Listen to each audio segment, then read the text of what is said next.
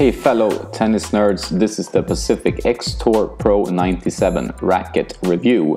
As most of you know, I like to buy and sell rackets. That's kind of the reason I started TennisNerd many years ago. I've been able to test hundreds of rackets over the years, as well as strings.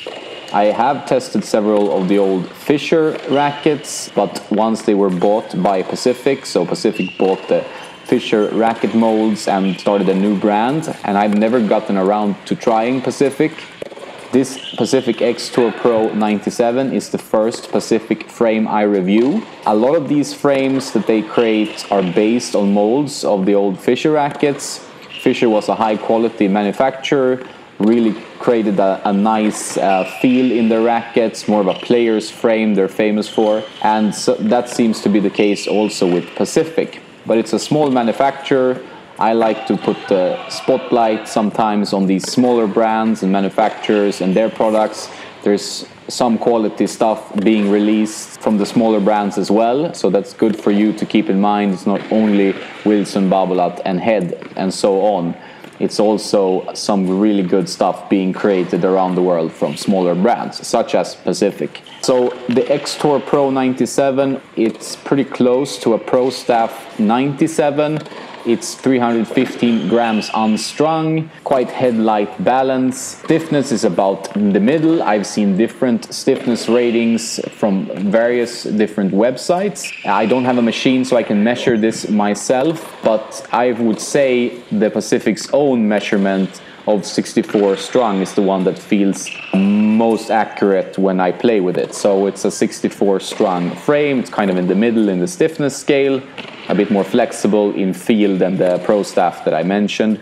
Has a beam width of 21 to 22 millimeters. I think that's pretty much perfect. The racket comes quite fast through the air. And the string pattern is one of my favorites. It's 16-20. I think it offers a nice blend of control and spins. A very interesting spec for me, although, you know, when you haven't tried the brand's frames before, you don't really know at all what to expect. If we look at the technologies that Pacific brag about in their marketing, they have the construction includes Basalt X, which is basically integrated basalt fibers in the graphite. The idea behind this is to improve feel and stability. And I'm not sure about the stability part of it, but the feel of this racket is very nice in the sweet spot. It's something that stands out a bit with this frame.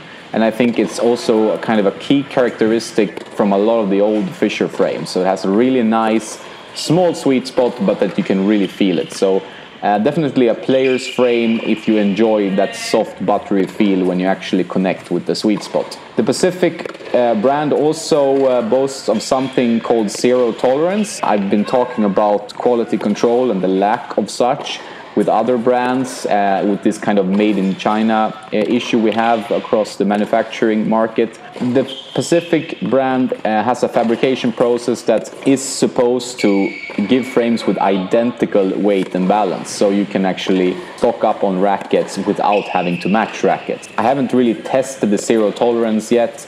I'm waiting for a couple of more Pacific frames just to see if this really works. But it's a great idea. I think it's something, if it really is correct, that a lot of players appreciate, and something that other brands also should go after. If this zero tolerance actually is what they say it is, thumbs up from me. They also have something called a precise grip system. It's a bit weird name, but you can change the grip size, so it comes with a pallet system similar to Head, but no glue on the pallets, so it's not so messy and difficult to change the pallets. It can be messy and difficult. It's some people don't think that, but I think it's a bit of a hassle at times with Head frames. But these are easy to replace. You can just clip them on, so that's a great innovation as well. And I do like, as you might know, these practical innovations instead of the more, this is more power, this is more spin. These things are quite tangible, and they can easily be measured and evaluated from the user and the consumer. We've talked about the specs, we've looked at the tech. How does this Pacific X Tour Pro 97 play? Like I said, it has a very noticeable sweet spot. You really feel when you hit the ball in the middle of the racket. The idea is to give you the feedback to adjust your stroke. So I think that's very important feedback. So if you hit it in the sweet spot, it's very buttery, kind of like a more muted Head Pro Tour, which is high praise. Outside the sweet spot, in stock form, the racket flutters a bit more, which is the case with most of these rackets that I've tried around the 315 gram unstrung mark. Most of them require a bit of lead tape to play more stable. Might not be much, but 315 grams with a headlight balance will require some lead tape in the hoop. So that's good to keep in mind if you're looking for a player's frame that's 315 grams unstrung. You usually benefit from adding a bit of weight up, either at 12 o'clock, which will increase the swing weight, or at 3 and 9, which I prefer, which will increase the twist weight, make it more stable. So what I did with the Pacific X Tour Pro 97 is that I added 6 grams of lead tape at 3 and 9 and an overgrip to kind of balance that out. This resulted in the specs coming in at 340 grams and a 32 centimeter balance, which is around 6 points head light. And the racket played really nice after that. I strung it up with Luxilon All the Power at 23 kilos. It played fast, good blend of control and spin. I felt really inspired, as it was quite of a fast frame to swing, to go for my shots with this racket. And I really noticed how important it is for my game to have a bit of a more headlight balance, which is what I'm used to. I rather prefer having more heft and a headlight balance. It kind of fits my game better. This is, of course, a matter of taste. The pros, they play with usually more of a head-heavy balance, so more weight in the head, because they have excellent technique and they can control it. But for me, I like this to have some lead tape in the hoop, have the option from the manufacturer to actually customize it, but then to have that headlight balance from the get-go. So what this racket reminded me of is the Technifiber T-Fight 315 Limited, the version before the DC version. I think it came out in 13. So I used to play with that. Really nice racket. Definitely a racket that requires you to add lead tape. But when you do, it has a really nice plush feel. It's kind of a poor man's PT57A.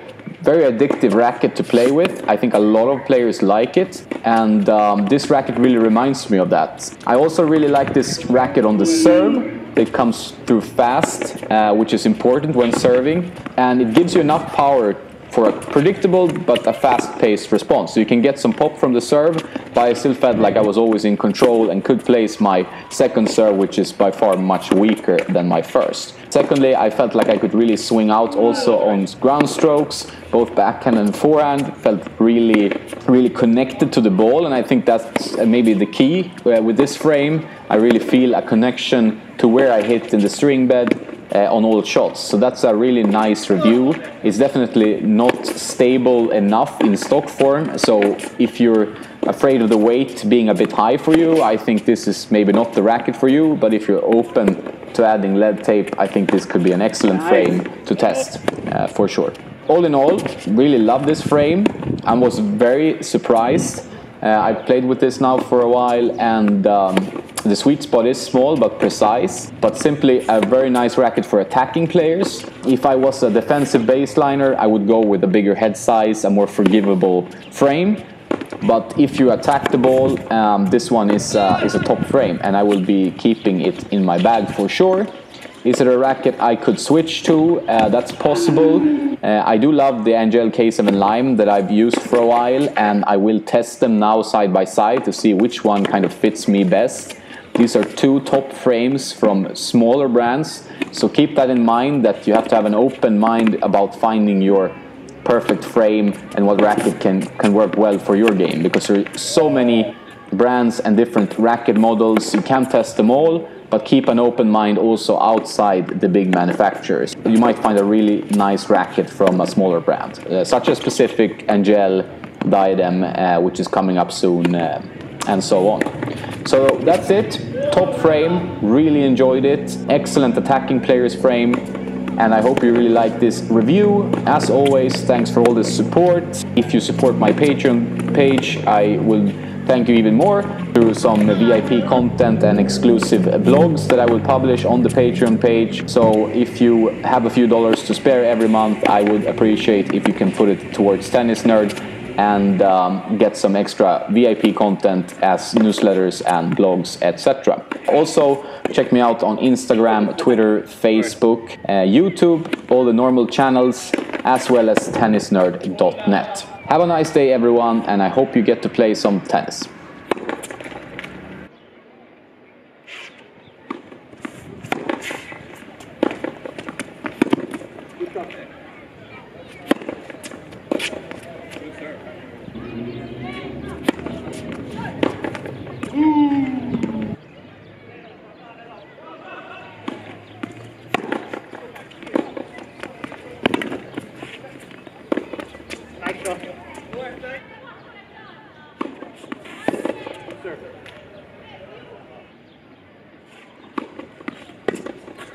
Jesus!